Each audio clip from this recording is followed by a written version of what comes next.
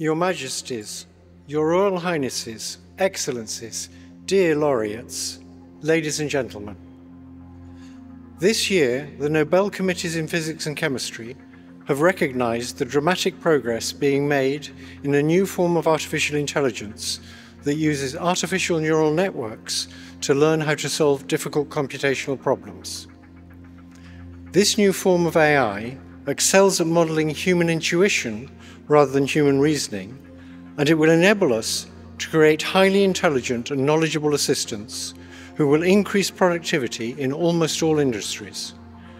If the benefits of the increased productivity can be shared equally, it will be a wonderful advance for all humanity.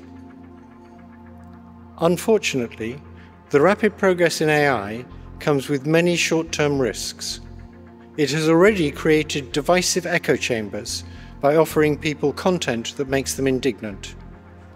It is already being used by authoritarian governments for massive surveillance and by cybercriminals for phishing attacks. In the near future, AI may be used to create terrible new viruses and horrendous lethal weapons that decide by themselves who to kill or maim. All of these short-term risks require urgent and forceful attention from governments and international organizations. There is also a longer-term existential threat that will arise when we create digital beings that are more intelligent than ourselves.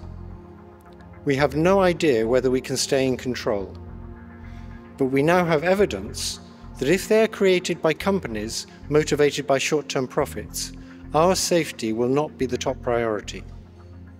We urgently need research on how to prevent these new beings from wanting to take control.